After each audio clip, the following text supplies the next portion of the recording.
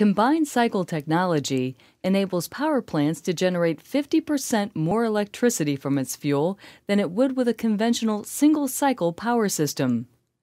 Under this dual-phase system, two combustion turbine generators operate in conjunction with two heat recovery steam generators and a steam turbine generator.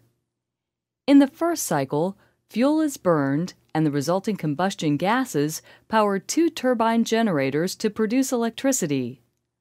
Hot exhaust normally lost during this process is captured and routed through the two heat recovery steam generators. These units boil water to create steam, which spins an additional turbine generator and produces more electricity. Finally, the steam is discharged into a condenser, which returns the steam to its liquid state for recycling.